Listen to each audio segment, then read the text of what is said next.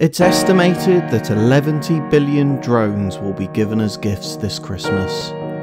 Enthusiastic amateurs with absolutely no understanding of aeronautics or civil aviation law, enthusiastically opening their drones and launching them from their gardens, willfully ignoring every regulation in the book.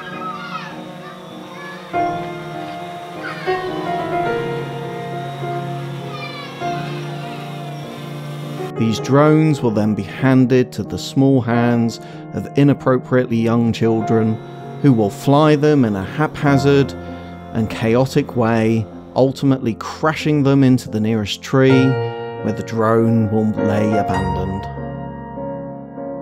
The children may resort to extreme tactics to recover the drone, further injuring it.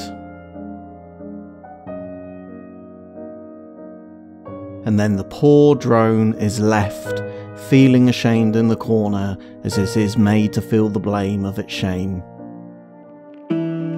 But you can help by simply reading the Civil Aviation Authorities drone code. You'll know where and when you can fly your drone, keeping yourself and others safe, ensuring that drones fulfill their Christmas destiny of providing crystal clear photos and beautiful videos of the horizon.